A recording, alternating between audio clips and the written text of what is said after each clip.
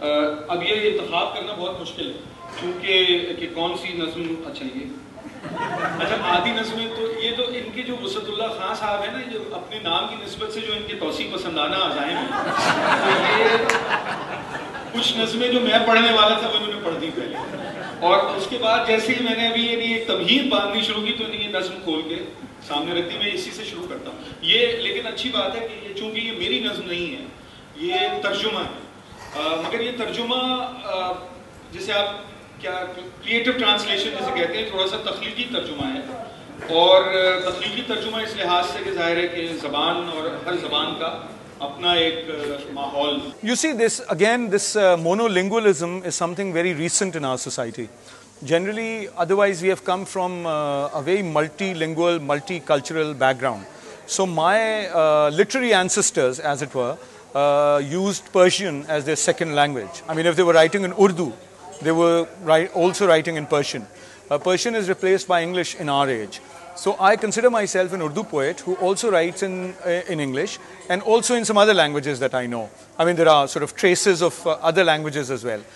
So you would find many bilingual and multilingual poets in our tradition. So I think I come from that tradition. It's just that the support language for Urdu has changed. یہ نزار توفیق قبانی صاحب عربی زبان کے شاعر تھے شام کے. ان کی یہ نظم ہے اس کا یہ ایک یوں سمجھیں کہ ترمیم و اضافہ شدہ ایک ترجمہ ہے. اس کا عنوان ہے اجازت مل سکے گی کیا. اجازت مل سکے گی کیا جہاں سب سوچنے اور لکھنے والوں کا مقدر عرض مقتل ہے, جہاں لب قید ہیں اور جبہ و خرقہ نے تازہ لفظ پہ پہرے بٹھائے ہیں, جہاں کچھ پوچھ لینا لائق تعزیر ٹھہرا ہے, وہاں مجھ کو اجازت مل سکے گی کیا. اجازت مل سکے گی اپنے بچوں کو میں پالوں جس طرح سے پالنا چاہوں, بتا پاؤں کہ مذہب فرد اور اس کے خدا کے باہمی رشتے کو کہتے ہیں. کوئی بھی تیسرا عالم مبلغ درمیان آ ہی نہیں سکتا. اجازت مل سکے گی اپنے بچوں کو میں پہلے یہ بتا پاؤں کہ مذہب نام ہے اخلاق کا, سچائی کا, ایمانداری کا. پھر اس کے بعد جی چاہے تو سوچیں مستحب کیا ہے, وضو کیسے کریں, کیسے نہائیں, وہ دہنے ہاتھ سے لقمہ بنائیں. اجازت مل سکے گی اپنی بیٹی پر یہ واہ کر دوں خدائے عز و جل کو پیار ہے اسے, وہ جب چاہے جہاں چاہے دعا مانگے, خدا سے علم و حکمت اور جزا مانگے, بس اس کی ہی رضا مانگے. It is political at times. So there is sort of direct political comment which I just couldn't avoid because we've been living in a country which is in a perpetual state of crisis. And so you know, there is some directness somewhere. But I don't think the entire corpus of work can be considered protest poetry.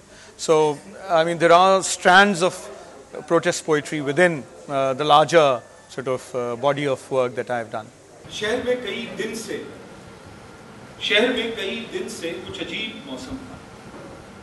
تیز دھوپ پڑتی تھی, آفتاب برہم تھا, ہر بشر پریشان تھا, حبس کا یہ عالم تھا. ابر ایک دن چھایا, اس میں زور پر دم تھا, اور نہ ہو سکی بارش, دوستوں کو یہ غم تھا. آج یہ ہوا لیکن گھر کے آ گئے بادل, آسمان پر گرجے اور چھا گئے بادل. منتظر تھے سب جس کے آج وہ ہوئی بارش.